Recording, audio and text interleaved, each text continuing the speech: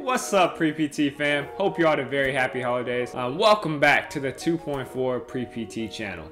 Today, we're going to be talking about my first term in physical therapy school. But first, for those of you who are new to the channel, my name is Ben Kim. I'm a Pre-PT coach, and I'm currently a student at the University of St. Augustine, San Marcos. And on this channel, I help Pre-PTs accomplish their vision as well as give you guys a look into my journey as a Pre-PT. And if any of that sounds interesting, make sure to hit subscribe down below so you can stay up to date with the latest content. And if you like this video and found it helpful, please smash that like button as it does help out a lot. Anyways, on to the video.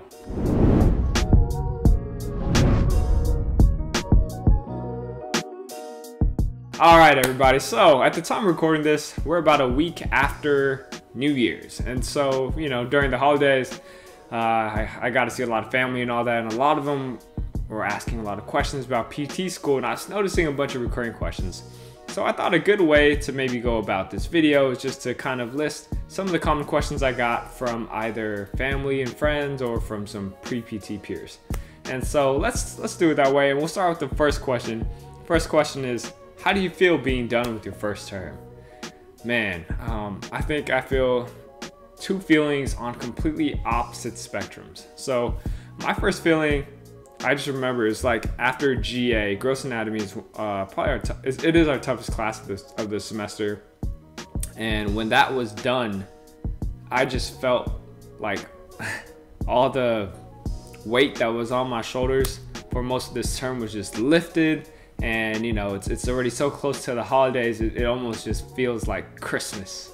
I really don't know how else to describe that feeling. And on the other side of the spectrum, I was actually really disappointed in myself with how I let myself be during the semester. And we'll talk about that more in a later question. And so for the second question, how's the curriculum and community? Okay, so at St. Augustine, the classes are mostly hybrid. So what does that really mean? It means there's an online portion, and then you have your in-class lecture portion. Now, for some classes, it's very in-class heavy, and for some classes, it's very online heavy, and that's nice. Like, I like having the hybrid program because we technically had 7 classes in our first term, but I'd say about maybe 3 of those classes we didn't have to show up for every week, and that's really nice because, you know, it's more study time for yourself, more time to do whatever you need to do. So really just showing up for maybe 4 classes a week consistently, and so that's really nice. Also, it's really nice to have a bunch of online resources available to you that you can study off of. For example, one of the classes was applied anatomy, where we're learning how to like do test range of motion, muscle strength, muscle length, all that stuff. And so to have those videos online as well to watch at our convenience is very helpful, because sometimes you just need to watch things over and over, and just seeing it that one time in class or just seeing a frozen like picture in a book doesn't always cut it. And so it's nice to see like an instructor go through the motions and explain what they're doing. And so that's really helpful. At St. Augustine, they also have remote days. And so remote days is the day that you have technically dedicated to your online studies, but really you can study whatever you want. Basically, it's a day where you have no class at the school. The real reason is because they kind of want to free up some parking spaces. But at the same time, it's really nice for us as students because we get to just have a day off and study. And so that's another nice plus. It really helps you be able to study everything that you learned that week and get caught up and take into next week. So I love that. Next, I got asked about the community as well. And so I really liked our cohort and our professors. They were always very open, very helpful, and supportive as well. And I'll get more into the supportive part in a little bit. But yeah, we do things together. Like we'll play basketball every Friday. A bunch of us will, not everyone, because not everyone plays ball. But yeah, we'll play basketball on Fridays. You know, and we'll have smaller groups, and we'll go out and eat, study together, those kind of things. So it was good. And then, how was your first term of physical therapy school? Now this, we're gonna get a little deep in. For me personally, it was a roller coaster. I started off extremely well. It's like one of the hardest classes. It was gross anatomy, like I said earlier. Killed it. So like this term I've had the highest of highs, lowest of lows. Surprisingly, my lowest of lows was also in gross anatomy. And so I was doing really well in lecture exams, lab exams. I didn't really do as well. I got like 260%, which is terrible. In this class, lecture and lab is combined. And it led to the point where I was actually really scared that I wasn't even gonna pass this class at one point. It was right after our second lab exam. And lab exams were worth about 40, let's say 45%, lecture exams were 55%. At that point, we only had one lecture exam, 2 lab exams. And I wanna say after those 260%, I was probably sitting just below a C. I was at like maybe 69%. And the following week, we had a lecture exam for that class. It was the brachial plexus exam, which is gonna be the most dense thing you're gonna cover in gross anatomy, your first term. And so I was really worried because leading up to that, I barely knew anything about it. I could draw the skeleton of it, that's about it. And I was very worried because, let me give you some backstory. Before that, in October, we had Hell Month. And I think the final 2 weeks of October. And then after that, we had a 1 week with no exams and maybe another week with like 1 exam or something. So it went really easy, but I got pretty burnt out after October because of the Hell Month. And then I didn't give myself the time to catch up on the one class that really didn't have an exam that month, and that was gross anatomy. That's the toughest class, you know, and I fell behind like 8 lectures.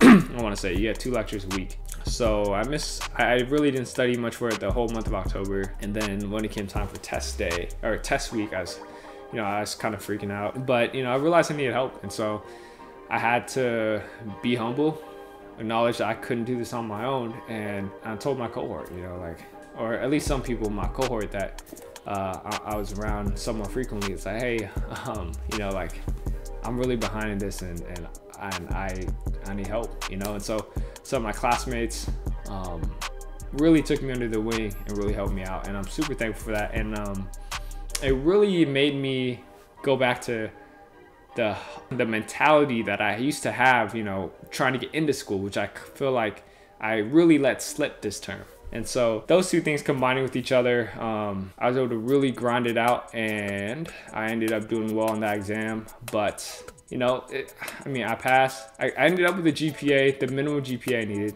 for something special, which I'll tell you guys about later. it all worked out in the end, but I'm still really disappointed.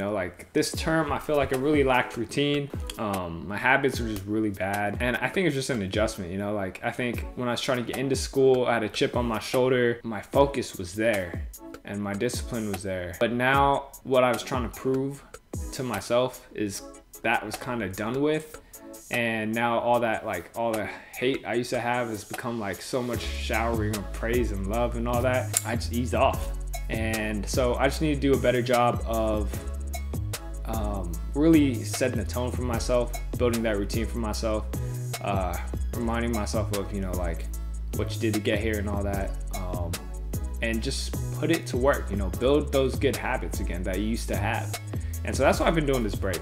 And so I feel extremely excited about next term, and that's another reason why I haven't been able to put out YouTube videos, right? And that it's not like that school is just too much, even though Hell Month was tough, but it was just the fact that I was so undisciplined. My habits were terrible, I would waste a lot of time a day, and then the rest of the time that I did have was for studying.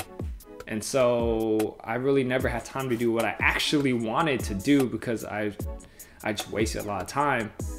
So that meant not being able to talk to family as much, not being able to talk to peers as much, not being able to do my YouTube thing that I would love to do.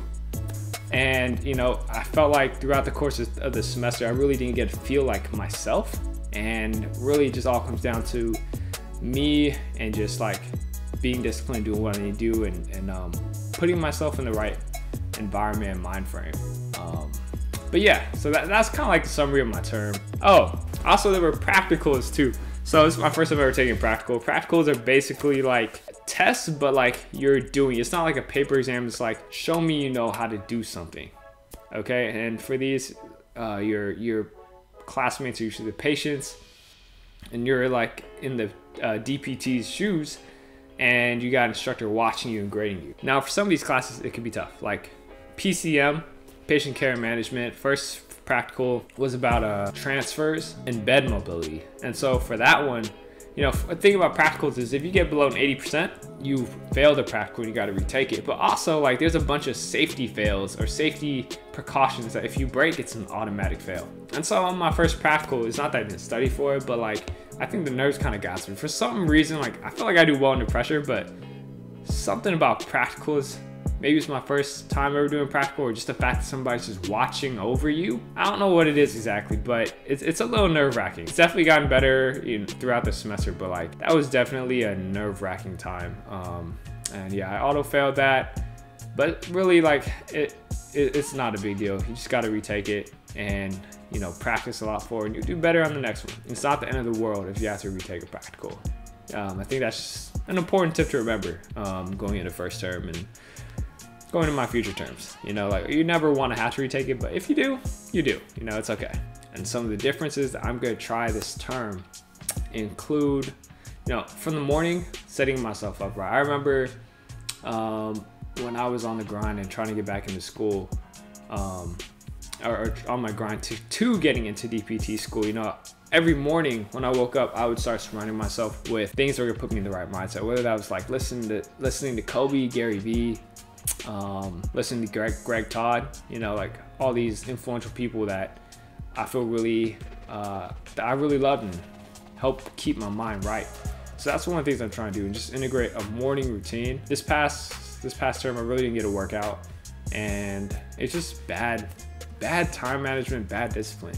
You know, and these are habits, like I said, I've been working on this whole winter break, and I'm just gonna bring them into school with me, and it's gonna be good. I'm really excited about that. All right, so that was the last question of the video. But before we sign off, just a couple big announcements. I'm recording a whole batch of videos right now, and this whole next big playlist is gonna be how to get into physical therapy school with a low GPA. So be sure to stay subscribed because you don't want to miss that. And also, if you like this video, make sure to smash that like button. All right, second announcement. I just want to say I'm super thankful for all of you guys. I know I didn't really get to do much with YouTube this term, and that was really just my fault and my bad time management. But you know, my goal, I guess, by the end of the year was to get 150 subs, and we got really close, 145. And you know, for not having done much, I'm just really thankful to have seen the channel grow over time. And I've just heard from a couple of you guys over IG, over phone calls or whatever, and it's been incredible, you know. And let's keep this moving in 2020, and I'm just very grateful for you guys. If you guys have any other questions about my first term in physical therapy school, make sure to drop it down below. That's where all the great discussion happens. If you have that question, chances are another pre-PT does as well. But that's pretty much it, guys. Thank you so much. I'm signing off. I'll catch you guys on the next one. Peace. Call me a king, I'm hot with the pan. I'm out of here like I'm off to Japan.